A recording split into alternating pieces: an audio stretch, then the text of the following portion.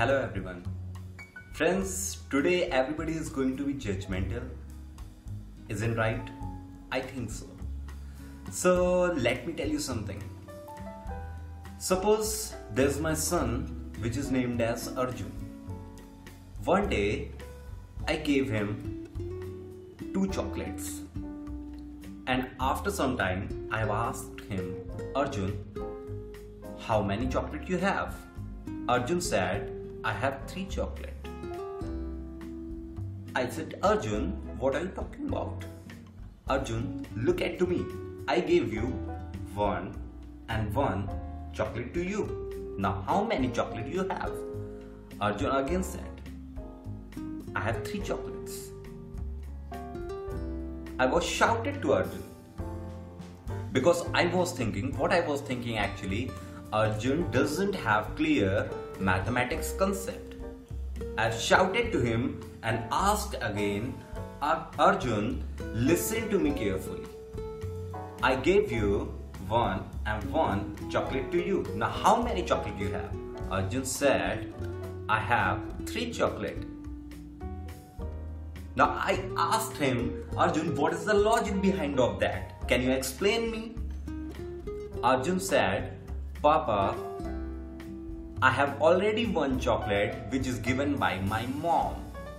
So right now I have 3 chocolates.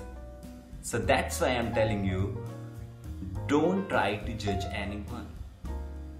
Don't try to be judgmental for anyone's story because you don't know their scenario, you don't know their situation. I've wrote something for you. 2's table actually. 2's table, 2 1s are 2, 2 2s are 4. Yes, see it. 2 1s are 2, 2 2s are 4, 2 3s are 6, 2 4s are 8, 2 5s are 10, 2 6s are 12, 2 7s are 14, 2 8s are 16, 2 9s are 18, 2 10s are 20.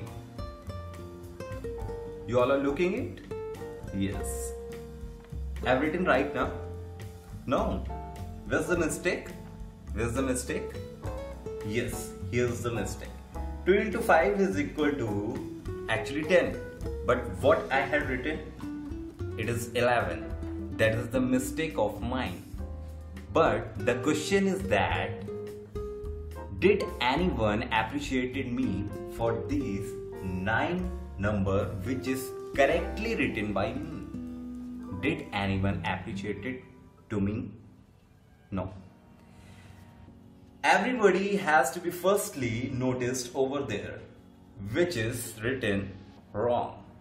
2 into 5 is equal to 11. So that's the life, my friend. You are doing again and again correct things, but once if you had done a wrong move, everybody has to be condemned you. Everybody has to be blamed you. So don't do it, please. Don't do it. Please try to understand the behind story of particular scenario. There is another example. Suppose there's my brother which is named as Rahul. I gave him 2 notes of 1000 and after some time I would ask him, Rahul, now how many rupees you have? Now how much rupee you have? Rahul told me, brother, I have 1000 rupee. I said, Rahul, you are lying to me. Rahul, listen to me carefully. On that time, I gave you 2 notes which was 1000 of each. Now how many rupees you have? Rahul said, I have 1000. So this is the situation actually. Try to find out the loopholes, which is actually going to help you from to be there. Try to be reformed, I to you. Is Rahul wrong? No. Am I wrong? No. So who is right? Actually both are right. Because if I talk about myself, I am technically right. Because I gave him 2 notes of 1000 rupees. And if we talk about Rahul, then Rahul is Obviously right. But why? He is actually practically right. After some time, Rahul told me the logic behind of that. Rahul told me he don't know exactly how the 1 rupee or 1 note of 1000 rupee has stolen from his pocket.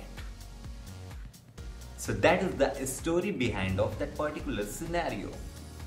So that's why I'm telling you, don't be judgmental, don't judge to anyone, don't to be predicted for anyone's story or scenario.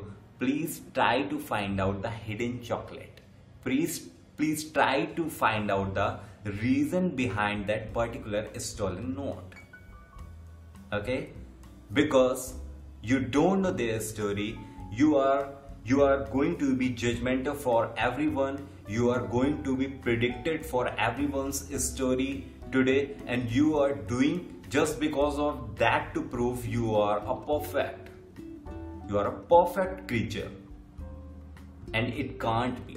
So my friend, please try to find out the hidden chocolate, please try to find out the logic behind of particular scenario, because you don't know their story, you don't know their situation.